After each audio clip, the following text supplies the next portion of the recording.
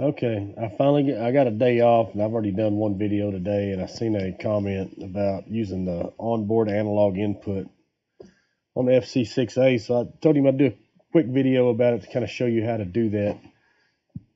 So this is just a quick thing. I'm not going to make it work or nothing. I'm just going to show you real quick how to go in there and do it.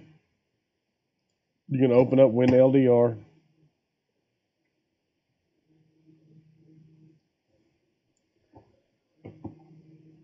Okay. Let's see, hopefully we got it open where you can see everything in here. My phone's ringing like batshit crazy.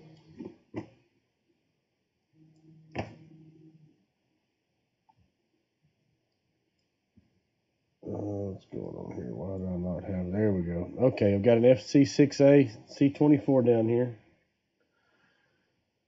Okay, and basically all you do is go to module configuration. You make sure, not that, that's if you want to put an analog cartridge in. You just make sure the PLC itself is highlighted.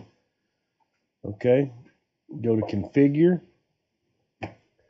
Then over here on this tab over here, you're going to go to input configuration and analog input 1. All right, that's where it stores. You can't change this. It stores the data in 8058 and 8060.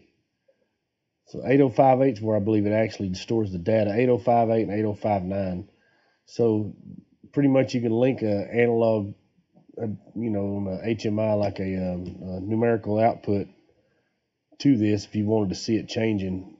But this is a 0 to 10 only. You cannot change that. It has to be a 0 to 10 only.